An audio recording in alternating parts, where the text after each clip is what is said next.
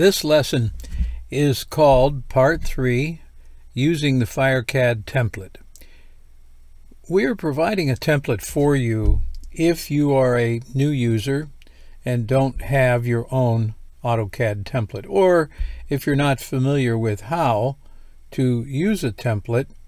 This might be helpful information for you.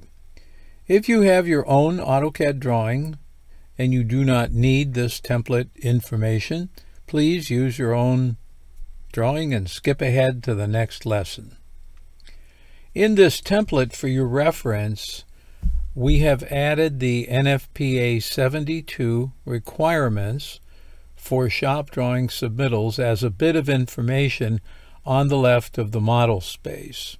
Please feel free to take your time, review this information, and remember, it's not exactly what you'll need on every project, but it is the generally required information that plan reviewers look for when they're reviewing a set of shop drawings.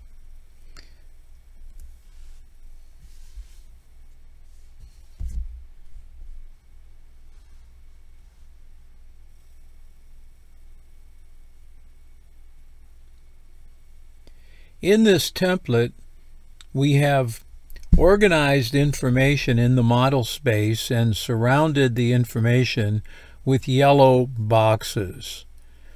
These yellow boxes are areas where you can put information such as a floor plan, detail drawings, calculations, and so forth.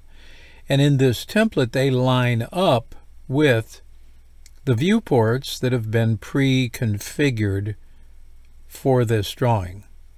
So as an example, viewport number 1 lines up with the title sheet.